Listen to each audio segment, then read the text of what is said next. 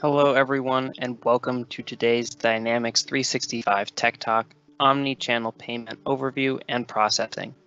My name is Evan and I'm your moderator today. We're broadcasting this web conference through Teams live events and the audio can be heard through your device speakers.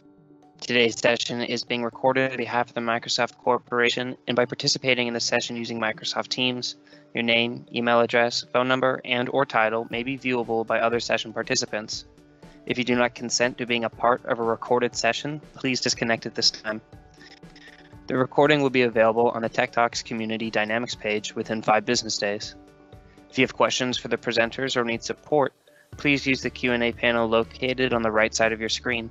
Our presenters will be responding to your questions throughout the event, and we will have some time at the end of the event to speak to some questions verbally. Thank you for your patience during these announcements. Now let's get started. Presenting for us today from Microsoft, we have Ruben Delgado, Senior Program Manager. Ruben, over to you. Thank you, Evan.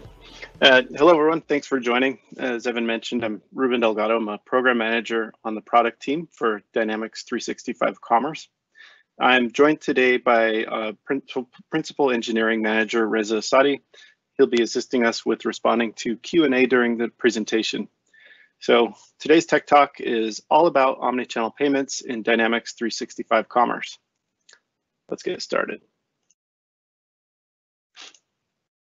So from an agenda standpoint, we'll start out with an overview. Up front, I'll tell you there's another Tech Talk coming up on Tuesday where we'll dive deeper into the topic that we're discussing today.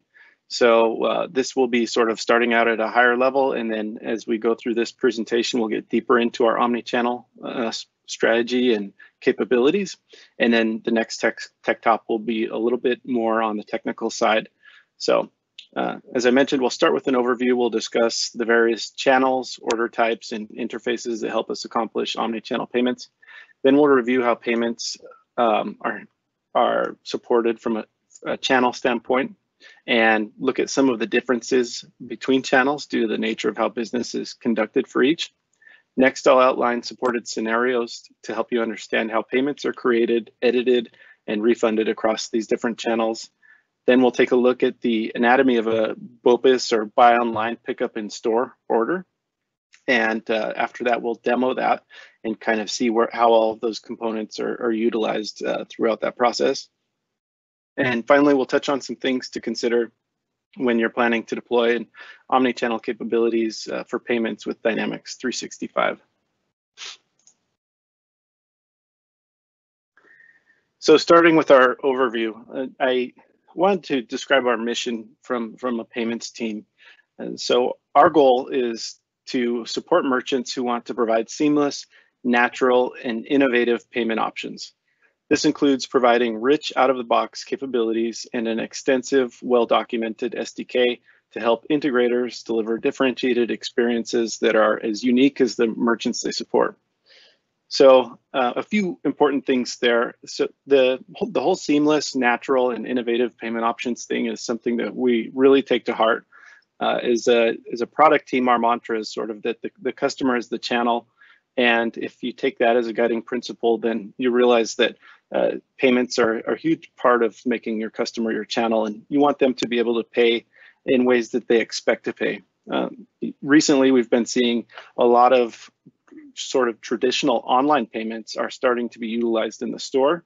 And that's, I think that's a natural progression towards supporting the customer and how they want to conduct transactions and sort of making it all about them. So after that, we have rich capabilities, and out of box is really important to us to deliver an excellent experience just with all of the components that we provide as sort of by default. And after that, we have a well-documented SDK, and we're always improving in all areas of the product, but documentation is something that we've been really focusing on the last few years. There are areas where we still need to improve, but this is something that we want to put out there and mention. This is very important to us, and we'll continue to deliver more documentation to help our integrators. So moving on, first let's define the channels supported by Dynamics 365 Commerce. Out of box, Dynamics Commerce allows for organizations to configure 3 specific channel types. There's physical stores, online stores, and call centers. Physical stores would leverage our Dynamics 365 Commerce point of sale application for creating and managing orders and their payments. Online channels take advantage of our Dynamics 365 platform for creating orders, and call center leverages the back office within Dynamics 365 Commerce. You'll hear this called the Commerce headquarters or back office. Some of you who've been around for a while might think of this application as Dynamics 365 Finance and Operations. Essentially, that's our HQ, or is our core ERP solution.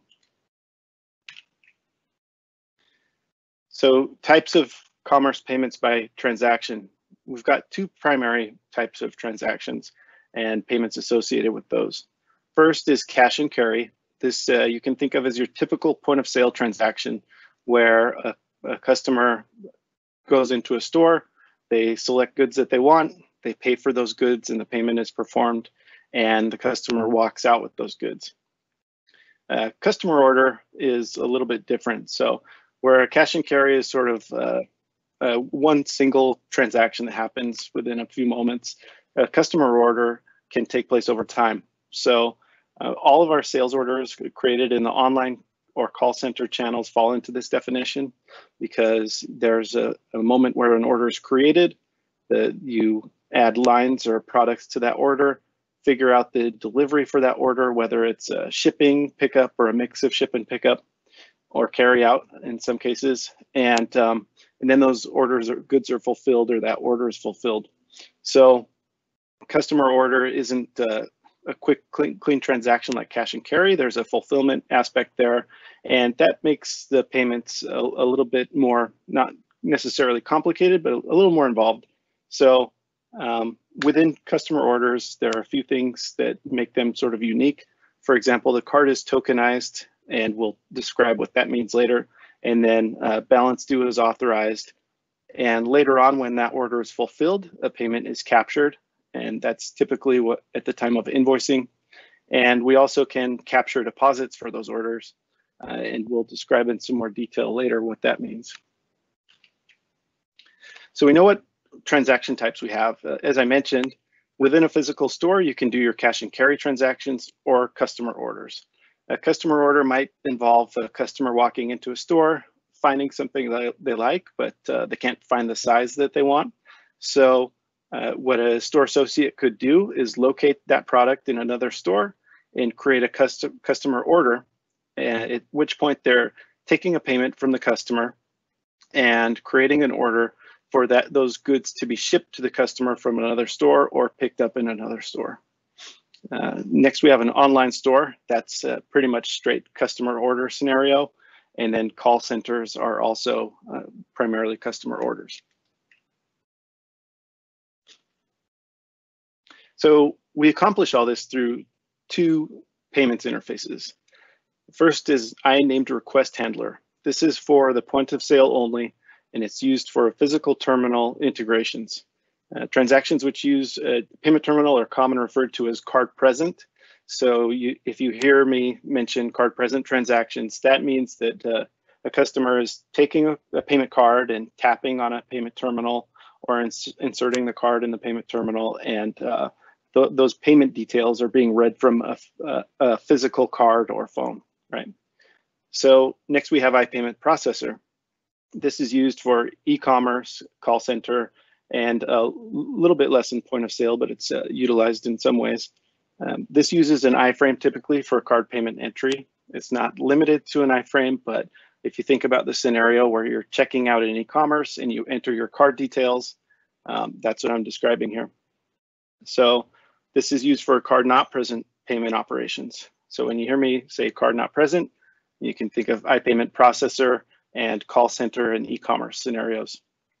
So in the point of sale, this is primarily used for customer order creation, edits, and pickups, and also linked refunds for customer orders, as well as in some ways for cash and carry transactions. So I'll move on from here. Now let's talk about channel payments. So tender functions in the back office. And if you think about, I say the back office a lot. When I talk about the back office or headquarters solution, that's where everything's set up. All of our reference data for our stores, payments, everything is kind of done in the ERP back office. So within the back office, we have these tender functions. And there are several types upon which our tender types are built. So first is normal, and any cash or currency, credit memo or voucher tender types are based on the normal tender function within the back office. Next is card, and that's the basis for all of our credit card, debit card, and gift card transactions, or you can think of those as EFT transactions, where there's a transaction taking place where we're calling a third-party service to verify funds for the method of payment. Next is check, and that's just a traditional check. Doesn't seem so prevalent anymore, but there are certain industries where checks are still very heavily used. And customer is paying on customer account, if applicable. And you'll also see tender, remove, and float. That's for drawer operations only. I only mention that because it kind of stands out as a type there. And that's not a tender type for conducting transactions within the store day to day. Finally, we have a newer function called wallet. And you can think about this like our card function, but it's a little bit different in that it doesn't require a lot of the traditional attributes of a card transaction. So wallet payments don't have a bin range or bank identification number that comes with a credit card transaction, which used to be used as our primary way of taking an authorization response and locating the tender type that it belongs to. So wallet's a little bit different in that it doesn't have bin range, and also you don't have things like an expiration date typically associated with these payment methods.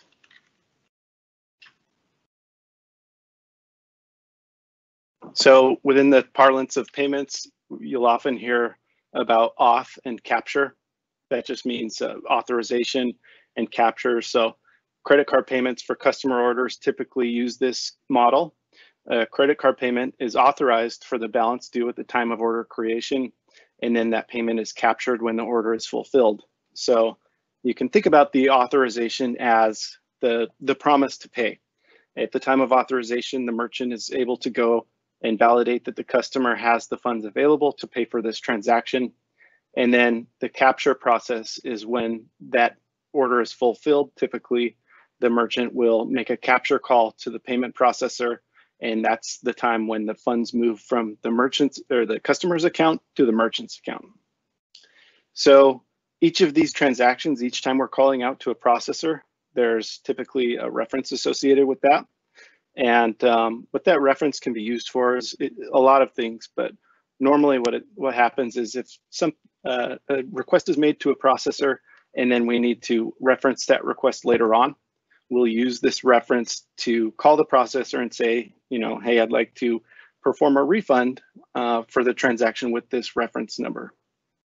We'll talk more about how references are used later. And non-credit card payments can sometimes be described as captured immediately.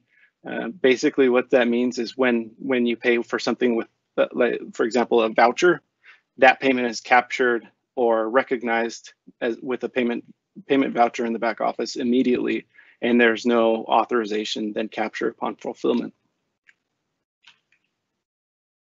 So as I mentioned, tokenization, this is specifically related to credit card payments or EFT style payments. If you think about the industry that we're in and the regulations around PADSS and the fact that credit card numbers are very sensitive, tokenization is very important to us. So what this means is essentially a customer provides their credit card in a fashion where it's only being sent to the processor. And that credit card number never enters our system, but the processor provides us a token or a reference to that card number. So while the processor maintains that credit card number within their storage, we just have a reference to that number. So we can call the processor and essentially use an alias for that card. And the data that we keep is innocuous. If someone got that it wouldn't be very useful, but it allows us to reference a real credit card. So these tokens can be used to get new authorizations, like if an authorization expires on an order that takes a long time to fulfill, we can use these tokens to go and get new payments. They can also be saved with customer records to facilitate transactions through the call center. So a customer could call the call center and say, I'd like to make an order, and you have my card on file, and that token can be used to pay for that order.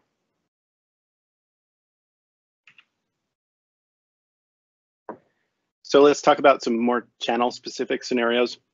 Within the point of sale, as I mentioned, cash and carry is most common in a lot of cases. So all of those payments are immediate. Credit card payments are captured immediately or when the transaction's concluded.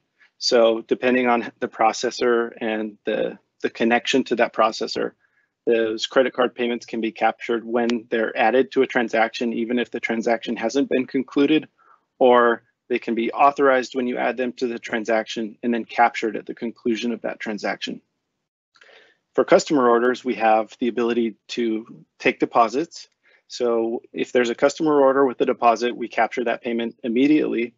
And then you can also designate a tender for the remaining balance. So you'll see later on, actually my demo doesn't show this, but if you're creating a customer order in the point of sale, we prompt the cashier to ask the customer if they would like to provide a card for the remaining balance. And when that happens, the customer inserts their card in the payment terminal. That card is tokenized, and we authorize the remaining balance for that order, and that payment is captured when that order is fulfilled. So there's also another option called pay the balance later. And what happens is that you create a customer order at the point of sale. No payment is designated for when that payment order is fulfilled. And that order can be fulfilled in the back office, and then there will be a balance on that customer's account. So I say careful with this in this slide because a lot of merchants don't want to do this. So we have the ability to disable this in the back office. And in the part 2 of this on Tuesday of next week, for that tech talk, I'll talk more about some of these configuration options and how to enable and disable these scenarios. For the online store, we have the ability to capture loyalty and gift card payments as well as credit card payments. Loyalty and gift card payments are captured immediately. That's the same for all of our channels. There's no auth capture. We just capture those funds and create a payment voucher immediately. For credit cards, when you're online, first we'll tokenize the card when the customer enters their card details, and then we request an authorization as part of order creation.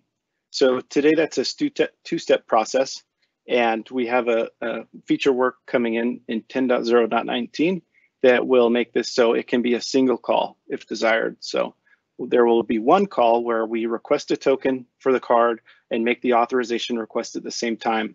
And that will happen as sort of the very final step of order creation within call center, or excuse me, within e-commerce.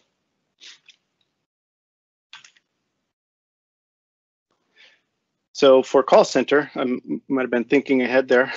For call center, we have something a little bit different where there's a thing called order completion and sales order summary.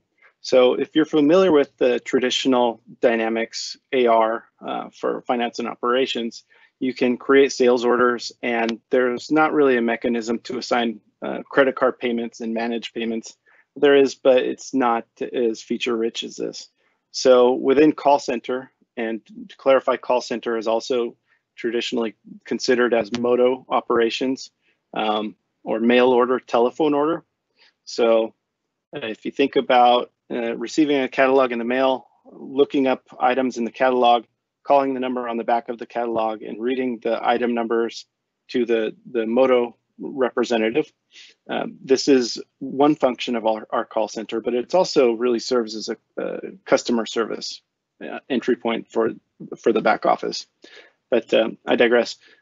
For call center, we have a notion of order completion that's sort of a superset of the capabilities for base AR sales orders. And what this does is it ensures that orders have payments designated for fulfillment. And this supports multiple payments. And when you have a feature called omni-channel commerce order payments enabled, we turn on order completion by default. So for retailers, this is very common. They want to ensure that the order can't be created and fulfilled unless there's a card on file essentially for these orders. So this is what serves that function. When enabled, these call center orders cannot be edited in the point of sale. So if you have an order created in the back office with order completion and you recall that in the point of sale, you can't currently edit those orders. That's a gap that we're looking to fill in the near future. Hopefully it's not currently scheduled, but we understand that's a point that people want to be able to perform or edit those orders in the point of sale.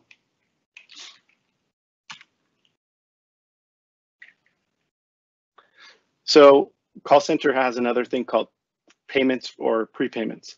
A payment is, you can think about your traditional auth capture, or we take the payment when the order is created, and then when the order is fulfilled, that payment hits the books, so to speak, or a payment voucher is created for that payment.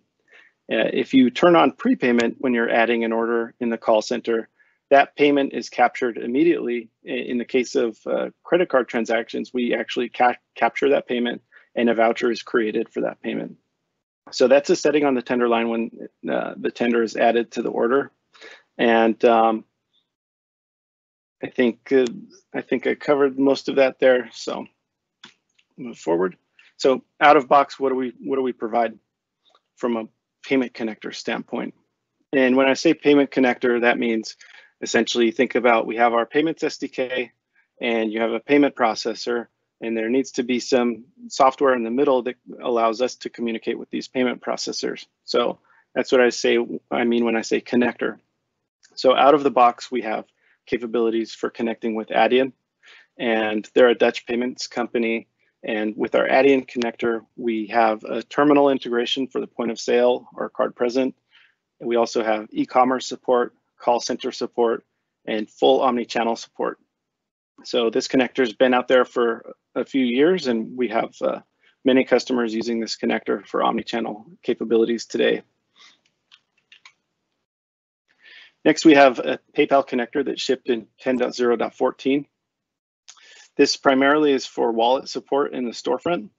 And you can think about, we allow you to create an e-commerce order, designate PayPal for the payment, and then when we're fulfilling in the back office or point of sale, we call PayPal to capture the funds for that order. So this also supports linked refunds. So you can create an order in e-commerce, fulfill it, and then the customer might call the call center and say, I would like to return this order, and we can perform the linked refund back to PayPal. Same for Adyen.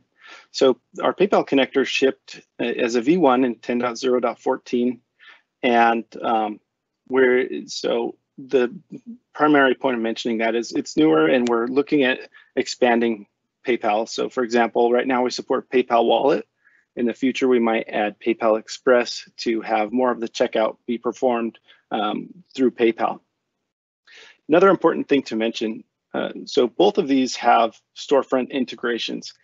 We provide those e-commerce storefront integrations out of box, but not everyone uses our e-commerce storefront. Some customers might just use our ERP solution and they import orders from a third-party storefront.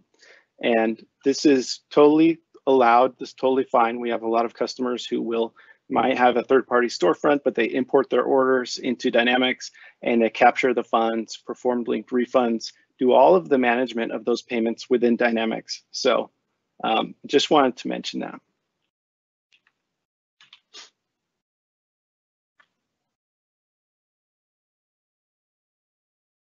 Supported payment scenarios. We have a pretty exhaustive list of omni-channel payment scenarios, but it's good to call them out and know what's supported for each of our connectors. So buy online, pick up in one or more stores, that's supported with both of our connectors. Same with buy online, ship to home. Buy in call center, pick up in one or more stores is supported through our Adyen connector only today. And the primary thing about that is if you think about PayPal and when that order is created, the traditional scenario is a customer enters their email and password for PayPal, and then PayPal provides an authorization back to the order. So in call center, the customer can't be authenticated. And so we don't have support for PayPal right now. At least they can't be authenticated like they can in e-commerce. PayPal does have a billing agreement capability where a customer can allow a merchant to essentially tokenize their PayPal credentials and create new orders for those. But we haven't implemented support for that yet.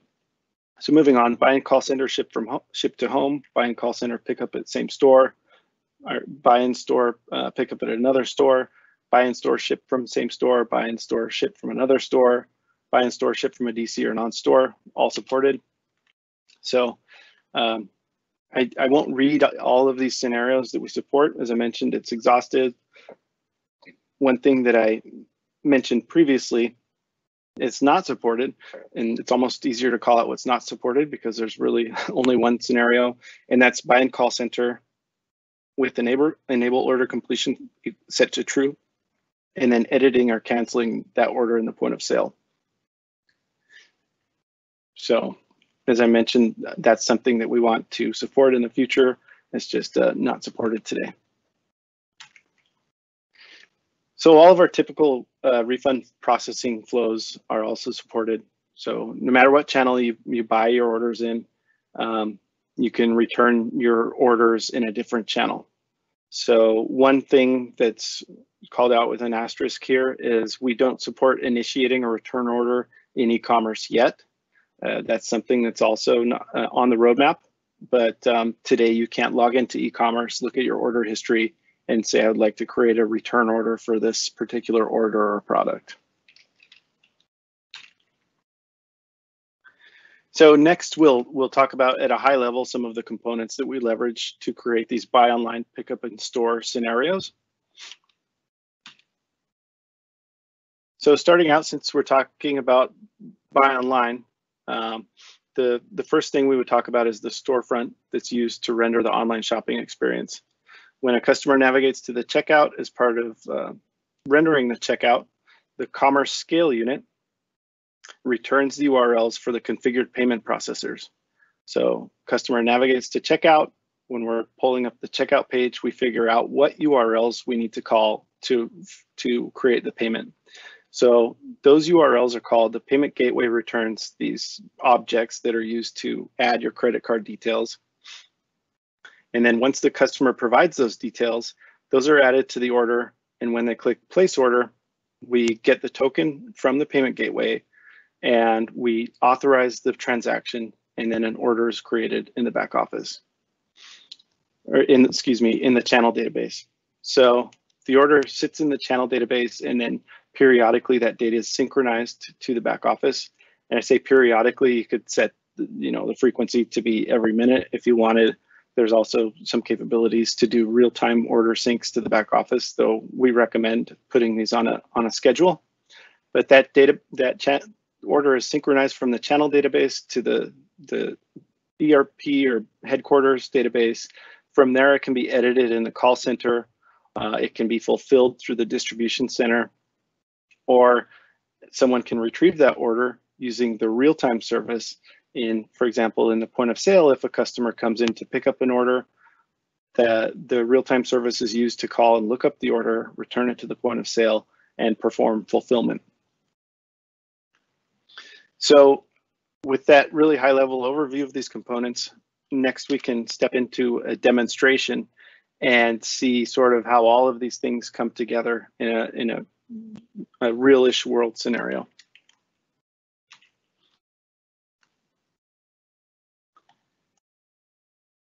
So before I start, I'll just refresh my pages here.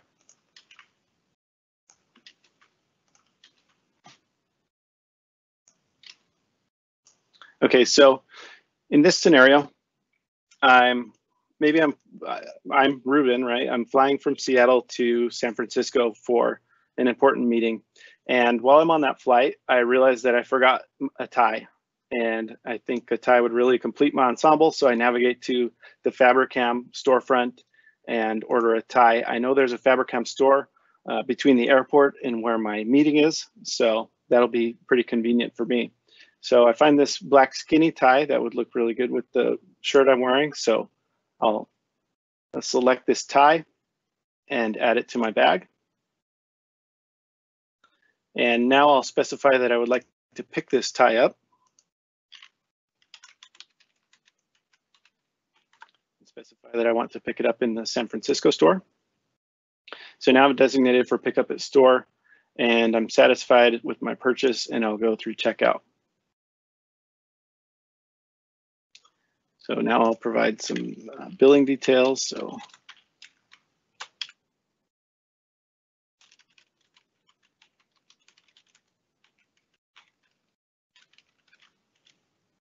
and I'll use my card on file.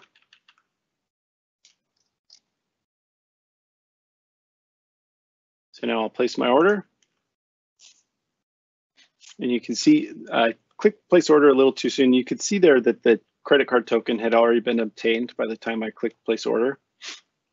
So now I've got my order confirmation. And just if you're ever demoing this, it's good to note that confirmation ID. It can help to locate the order later on, especially if you're in a system where a lot of people are performing demos. But for today, what I'll do is I'll force that synchronization of this order from the channel database to the headquarters. As I mentioned, this, I think in this environment, it's set to happen every 5 minutes, but I'll just manually run this job now. And this job, this P job, that's the job that uploads transactions from the channel database up to the headquarters. We have other jobs that will push out reference data or configuration data, merchandise, customer data out from the headquarters out to the channels. And this one's sort of unique where it pulls that data, the transaction data back up. So let's check the progress of this job. Looks like it's completed, great. So now I'll perform this sync orders function. And also this is something that I'm running manually, but normally this would run behind the scenes and you wouldn't need to do this unless you're doing a demo. So I'll synchronize that, the transaction from the channel database to the headquarters. That transaction data has been synchronized. Now this is creating the order and putting it in a format where I can further edit it. Now let's check to see if my transaction's here. So here's my confirmation. It starts with E41. So there's my transaction, E41. And you can see here, it now has a sales order number in the back office, 012890. Okay, so back to the scenario. I've created my order. By this point, I've landed. I'm waiting for a car in San Francisco. And what I realized is it's hot and sunny in San Francisco. I wasn't expecting this. So as I'm riding in my car to go downtown for my meeting, I think, you know what, I'm going to Fabricam anyway to pick up my tie. Maybe I'll just add a hat to my order. And so I'll call the Fabricam call center. The customer service associate looks up my account.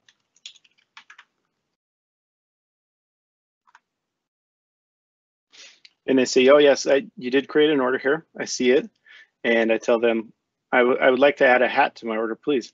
So they'll bring up the details for my order.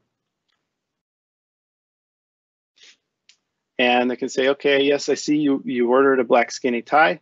Do you know what your hat or what sort of hat you would like to add to your order? And then they click this modify function on the order.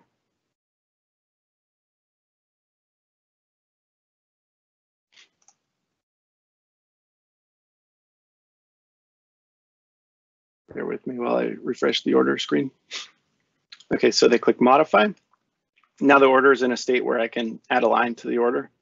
And I tell them, yeah, that what I saw was, it was like a gray fedora hat. The person happens to know that, yeah, this is my 98048, the gray classic fedora. And what size do you wear? I tell them my hat size. And I mentioned, so I'm going by the store anyway. Would you designate that for pickup at the store? So I say, yes, I can do that. It should be ready by the time you get there. So they specify where this needs to be picked up. And then they say, is that all? I say, yes, thank you. You've been very helpful. And so they go through the order completion screen that we described previously. And the person says, would you like to also put the hat on your card and this card ends in 1111. And I think, oh no, that's my corporate card or my business card. I shouldn't make a purchase on that. Can you change it for me? And they say, certainly. So this person can remove that card from the transaction. And so that removes the card, it reverses that authorization for that card, and now I can add a new payment method. So I'll say, hey, I have a personal Visa card that I'd like to use, might as well get points while I'm at it. So the call center person pulls up this screen, and forgive the stretching here. And I tell them my credit card number, expiration date, and CVV. And this, what you see in here is an iframe. So this data is not entering dynamics. These are JSON objects provided by Adyen in this case. So in this way, the data never enters the scope of our product here. I'll click OK. So now that card data is sent to Adyen and they return a token. And part of that token is the last 4 digits to help me recognize which card I paid, or which card was used for the transaction. So the payment is for 100%. Now I'll click OK to add that payment to the transaction. So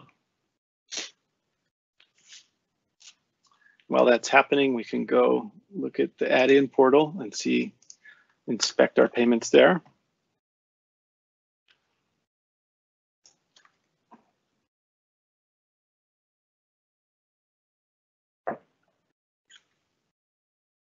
So you can see the original payment I provided for my tie, and that's already canceled. Back here, we've added this tender line to my order, and I'll click submit. At this point, that order will be updated in the back office, and a new authorization will be requested for my personal card.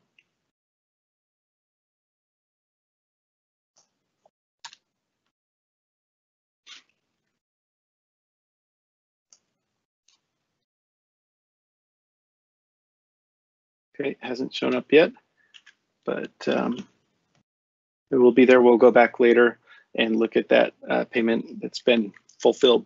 So moving on, I'll go to the point of sale. Now I arrive at the store, say, hi, my name's Ruben, and I have an order for pickup.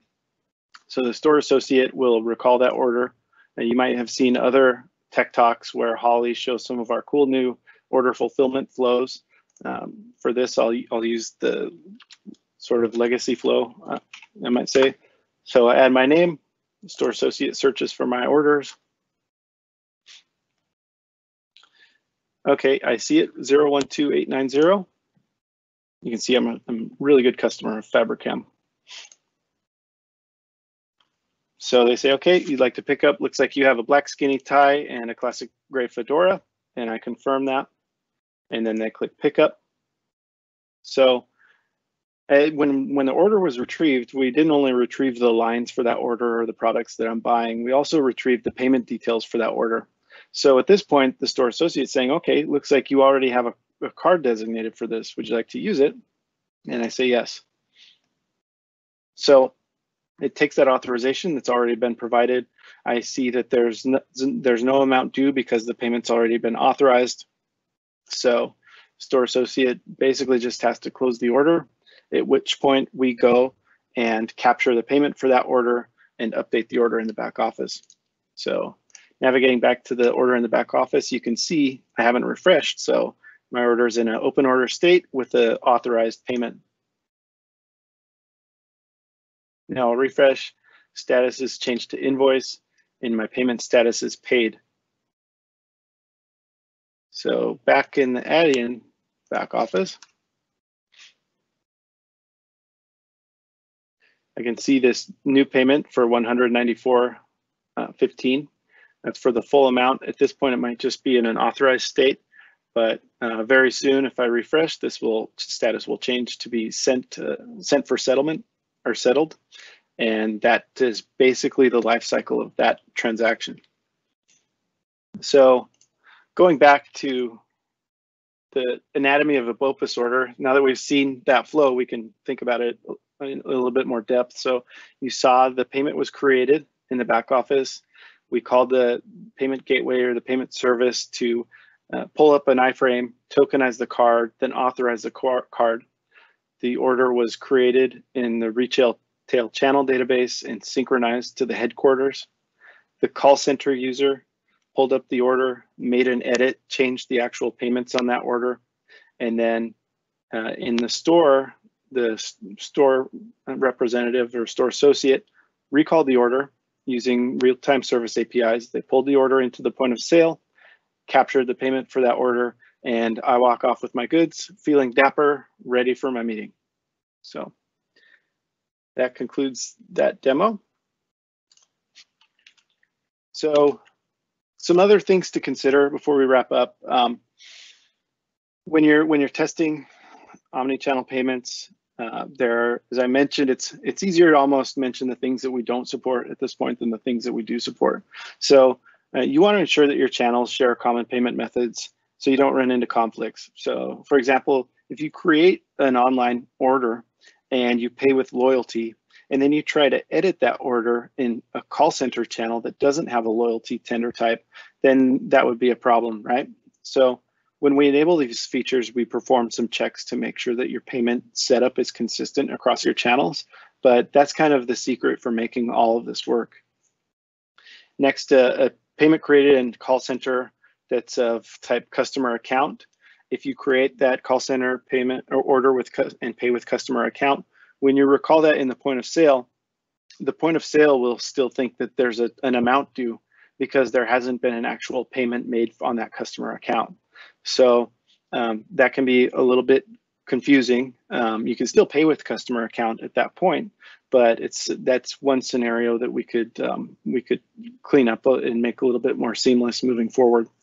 And again, something that has come up recently is order cancellation. So if you create a call center order, especially if you're paying with a payment type of normal, so think about that scenario, you're a call center user and you create an order and you pay with it with cash, right? You pay cash, and then if you want to later cancel that order, what happens is whatever payment you add to cancel that order needs to be marked as a prepayment.